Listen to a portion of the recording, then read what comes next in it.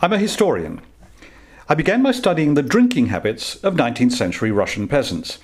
This was fun, and it was also important, because peasant drinkers paid for the army that made Russia a superpower. But I worried that I was missing the big picture. How much did my students really need to know about Russia?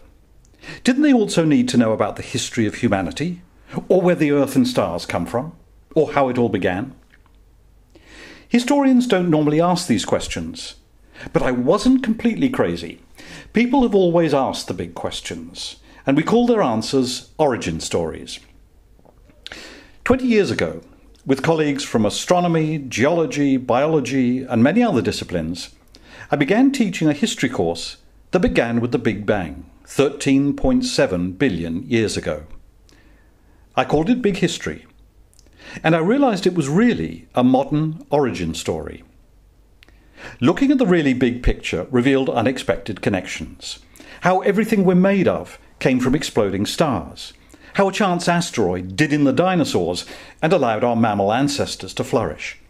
How our ability to share and build upon each other's ideas is what sets us apart from all other creatures. The universe as a whole tends towards simplicity. But look around and you'll see the most astonishingly complex things, like our modern human society of almost 7 billion individuals. Big History reveals how such complexity slowly evolved and how rare and fragile it is. A couple of years ago, Bill called me. He loved Big History because it linked different areas of knowledge into one unified story. We talked about the fact that education has become too fragmented and disconnected.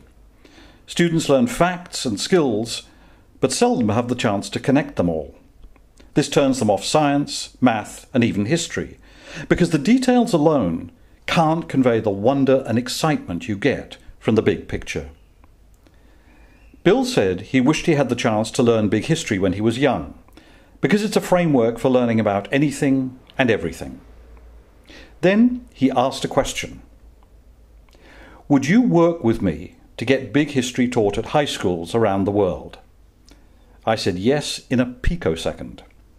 That, plus a team of talented people, is how the Big History project got started. Together, we're creating a free, online and in-class course for high school students. It will tell a story our children need to know as they face the huge challenge of protecting the beautiful and fragile world we have created. Collective learning. One of the most important things Big History can do is help the next generation understand what makes us humans so different. Understanding this is the key to our future. On the surface, we're a lot like chimps, whales, or horses. Yes, we are animals. And yet, can your dog drive a car, play music, make a bomb? Humans can. How did we get to be so powerful? Is it because we're so smart?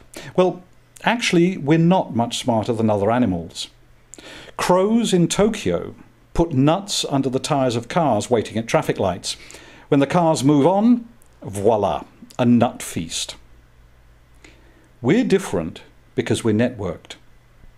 People can share what they have learnt with great precision, and information accumulates in the collective memory. So everyone has access not just to what they know, but also to what has been learned over generations. And the stock of information keeps growing. We're the only species that can do this. In Big History, we call this ability collective learning. Its power to generate diverse new technologies and ideas was evident 90,000 years ago when, in Blombos Cave in South Africa, local people shared their knowledge to begin harvesting shellfish, developed delicate new types of stone points, and painted each other with ochre for religious rituals. From Blombos Cave to today is an eye blink in evolutionary time. And yet, collective learning has given us so much. Agriculture, modern industry, symphonies, and the internet. It's also given us the ability to destroy ourselves and the only home we have. Today, we are all linked and learning at faster and faster pace.